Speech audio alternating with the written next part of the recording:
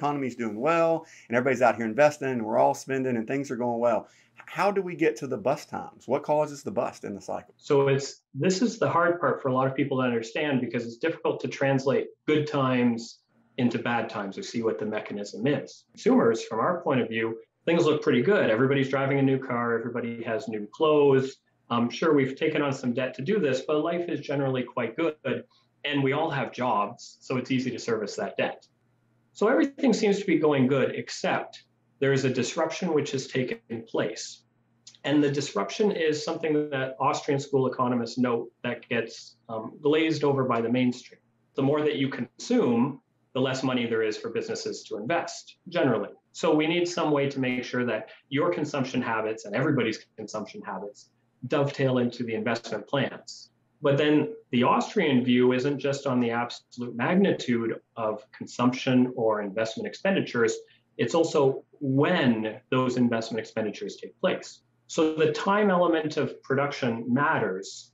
It's important when investors have what types of projects they've funneled their investments into, because that determines when they will pay off. And the payoff is important because the debts come due sooner or later, and we need income available to pay off the debts. So now imagine this scenario in the Austrian business cycle. We've taken on a lot of debt. Generally, it hasn't been a big problem because business conditions have been robust, so we have income to pay off the debt. But all the investments that we've made, or the majority of investments that we've made, are long dated. They're not going to pay off for a decade. And eventually, after maybe a year or several years go by, we get into a bit of a crunch. On the one hand, we're still consuming. Everybody's going out and borrowing money from the banks. And if you're borrowing money, you're not saving. And so they don't have income to pay off their debts. And at the same time, businesses don't have income to pay off their debts because the investments that they've made are so long dated that it's still years in the future before they generate a profit. And so we've got this crunch. The debts come due, but there isn't income available in order to pay off those debts. Now, when this happens, there's two things that could happen and generally do happen.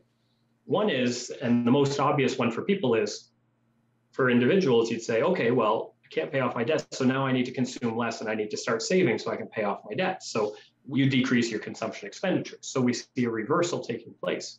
And that hits the businesses that provide us with consumer goods. That hits the clothing company that's selling us clothes that we're not buying. That hits the car company that normally had a good economic time because you were buying a new car every other year, and now you're deciding to not buy a new car this year. So that's one element of the reversal taking place.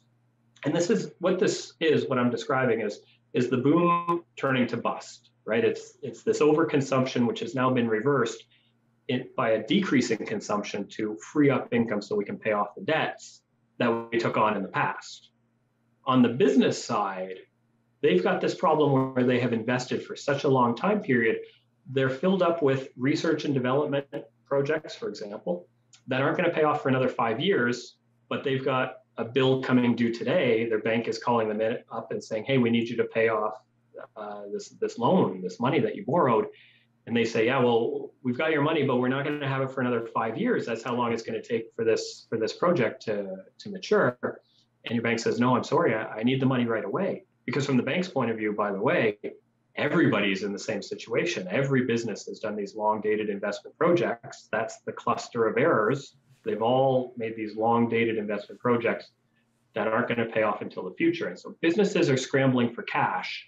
And the way that businesses come up with cash so that they can pay off these debts is that they start selling off these investments, these projects that they've started.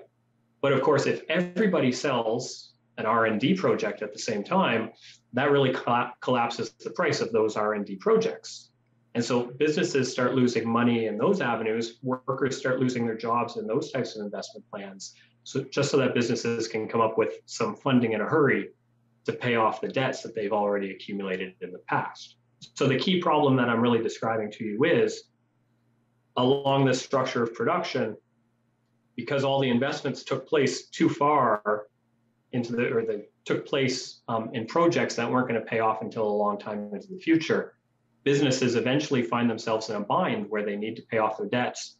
They don't have income to do it, so they need to start shedding and selling off these old investments. And that's typically what we see At the eve of the boom and going into the bust, you see businesses start shedding projects, start selling their investments.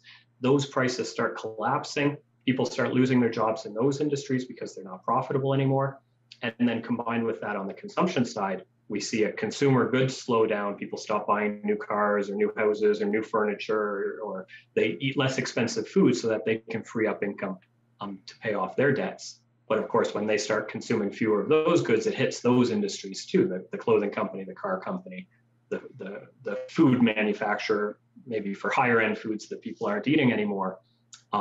Those businesses start suffering. So that's the start of the bust coming in. Hello, I'm Anthony Coleman. Thank you for watching this clip. If you enjoyed this clip from my show, you can click in the upper right-hand corner to see the full episode, or you can click in the upper left-hand corner to see other clips. Thank you and welcome to the Economic Circus.